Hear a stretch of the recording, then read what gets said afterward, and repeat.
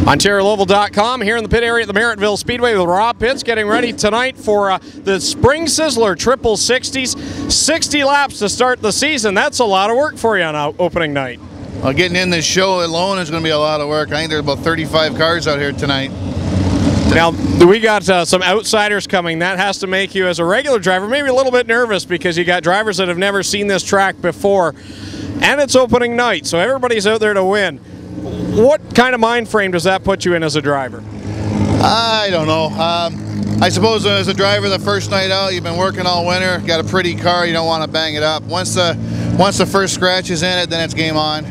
Now, a lot of rain plagued us during the month of April. Did you get any practice time in, or is this your first crack at it?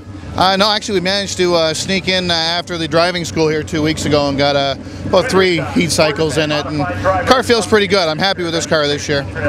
As you mentioned, a lot of hot shoes in this division. It's going to be tough to get to victory lane, but what's it going to take for you as a driver to get yourself to the front of the field with so many talented drivers? A lot of luck. I really think it's going to take a lot of luck. Terry Vince, ERD Motors, he's got almost half the field on his motors, so there's no big advantage anymore having an ERD motor. We're all on Bicknell's cars. The guy that has the best setup and starting up front wouldn't hurt. Now tonight, time trials come into effect. That's a little bit different way to qualify. How do you prepare the car? Is it different than a normal night when you go out to do the time trial? Well, yeah, I think this year all the way around, you're gonna have to spend a whole lot more effort on your heat in your startup.